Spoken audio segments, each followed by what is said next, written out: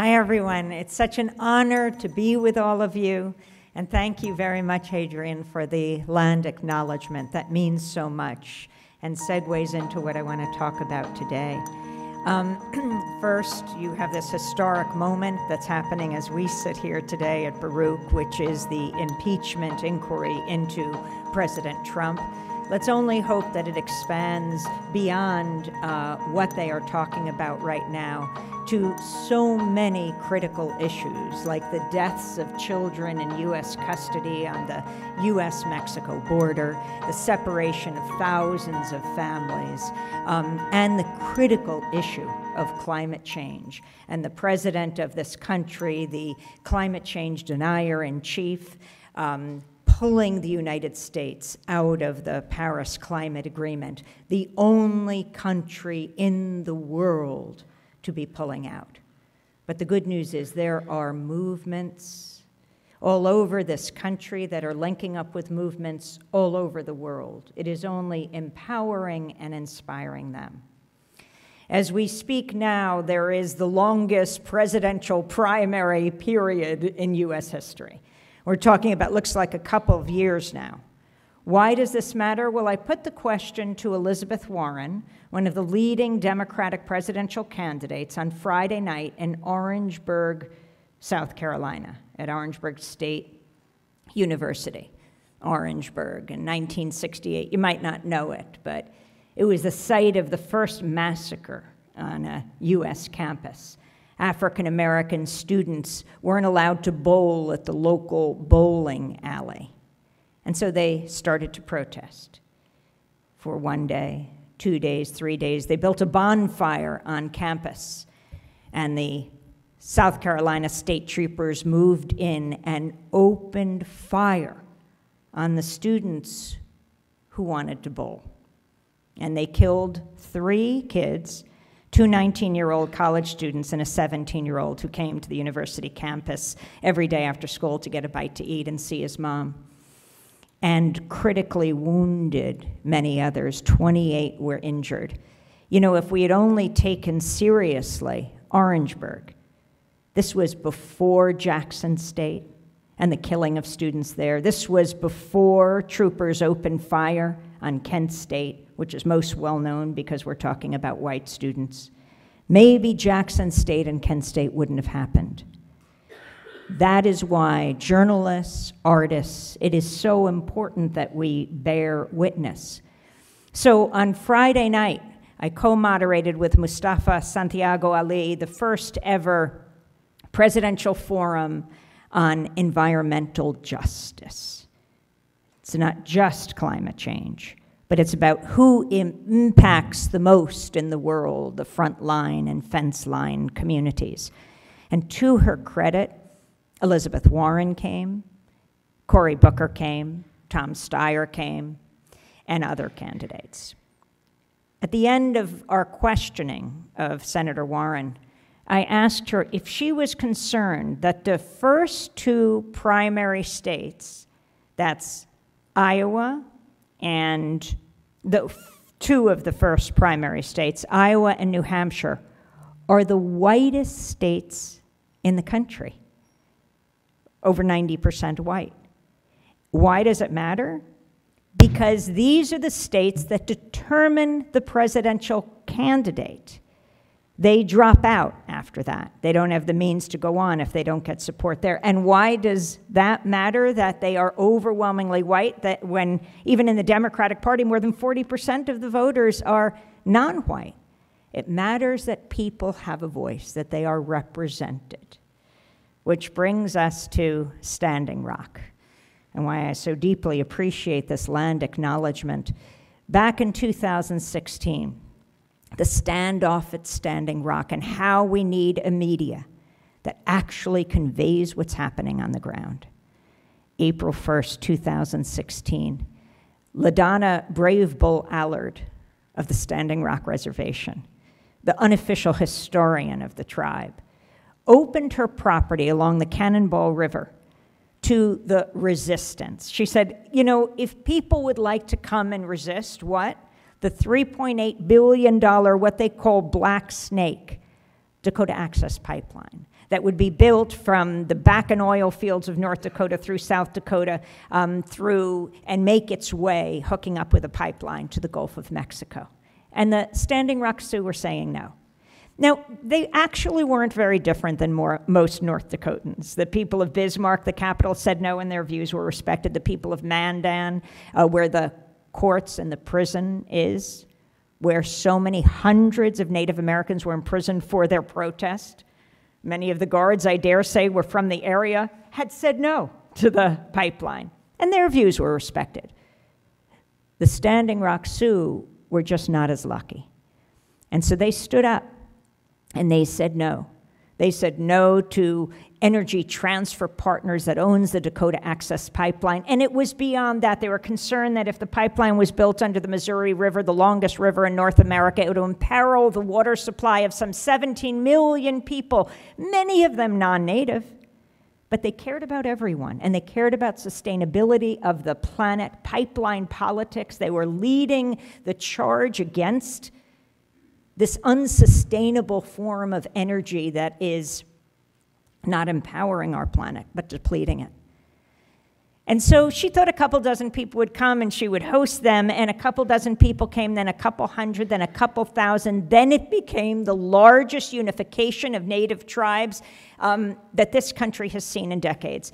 Nations from Latin America, from the United States, First Nations from Canada, and all their non-Native allies, thousands and thousands of people. I mean, she set up the Sacred Stone Camp, and there was the Red Warrior Resistance Camp, and they just kept growing. Democracy Now! Was covering this from afar. Of course, it was getting almost no attention in the corporate media. And we went there Labor Day weekend of September 2016. And what we saw was really astounding. We saw Native American leaders, indigenous activist kids, adults, teenagers, holding water ceremonies on these back roads, holding up glasses of water, and then making their way in their protests. They didn't call themselves protesters, they called themselves water protectors. And they would face up against the fully militarized sheriff's departments of North Dakota.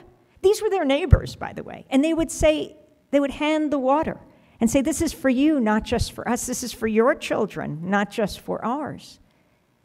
And then these militarized police departments, sheriff's departments, would face them with MRAPs, that's with tanks, with automatic weapons, with mace and tear gas. And they'd say, but we're doing this for all of us to survive. And that's what we were capturing that Labor Day weekend. And then came Saturday, and we heard that Native Americans were going to be planting tribal flags. This is a holiday weekend, and an area they called their sacred site. And so we went to follow them, and there they were. And that's when they saw the Dakota Access Pipeline bulldozers on the sacred land. Now, a judge was going to rule in a few days, and the judge said, to be fair, okay, you say it's your sacred land, you prove it to me. You give me the maps that proves this. So they did. They got together and they gave the judge the map. And the judge gave it to the other side, Energy Transfer Partners, because that's what judges do.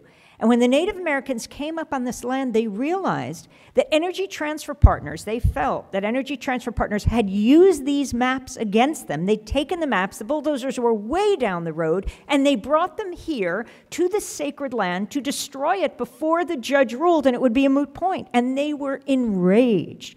And the women in indigenous garb and their kids came up and they stood in front of the bulldozers. 1, 2, 3, 4, 5, 6 of these bulldozers. Incredibly brave act. I mean, when I saw them, these are earth-crushing machines. I thought about a few days before the U.S. invaded Iraq. It was March 16, 2003, in another part of the Middle East, in Gaza. And I thought about a young American woman named Rachel Khoury, who went to Evergreen College in Olympia, Washington.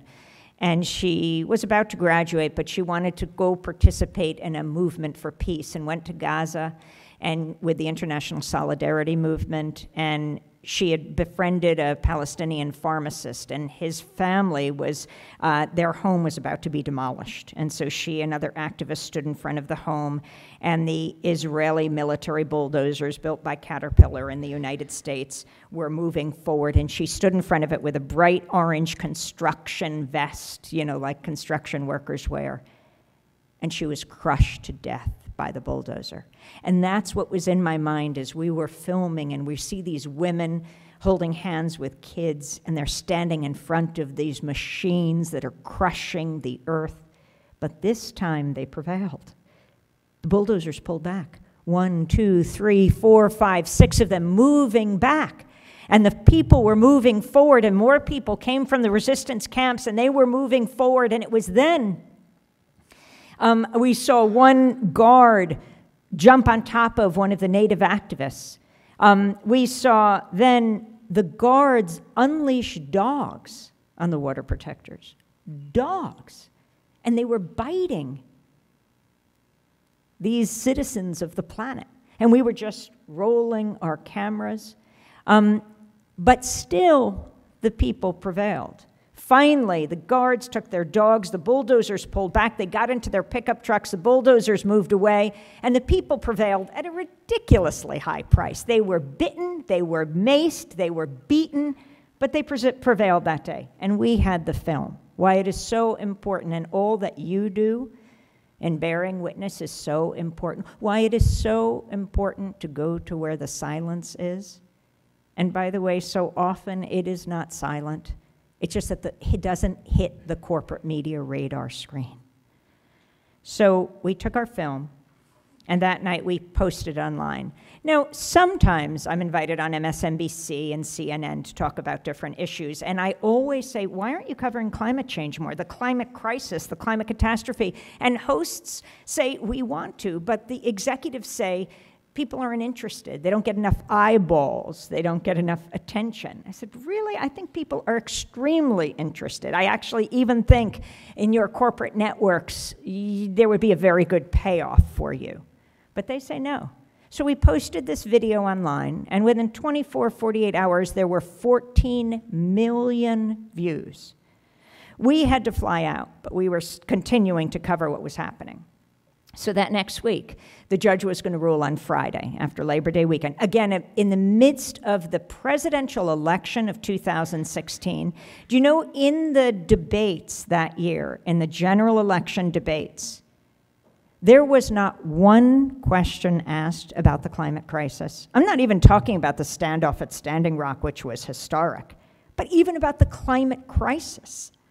And this sets the agenda for whoever is going to be president, because they understand at this point, this moment that is very important, the primaries, the candidates are paying attention, they want to win, they want votes. But if the questions aren't asked, they think that's not an issue people care about. So we go home, but we're continuing to cover it here in New York, what's happening. And on Thursday, well, the judge was going to rule on Friday.